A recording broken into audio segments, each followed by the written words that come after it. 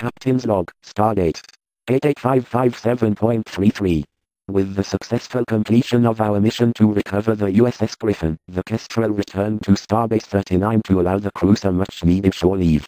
Unfortunately, Admiralty may had new orders for us. It seems that there is some trouble in the Beta-Ursa sector block, most notably with the Kardashian splinter group the True Way, and Captain Kurland of Deep Space Nine has requested Starfleet assistance. The Admiral feels that the Romulan threat in the area has been sufficiently dealt with for the time being and can afford to reassign the Kestrel to assist with matters on DS9. Our new orders are to proceed to the Bajor sector and report to Captain Kurland for new assignments. Captain, we've received permission from Starbase 39 to depart the system. Thank you, Commander. Set course for Deep Space Nine and engage at maximum warp.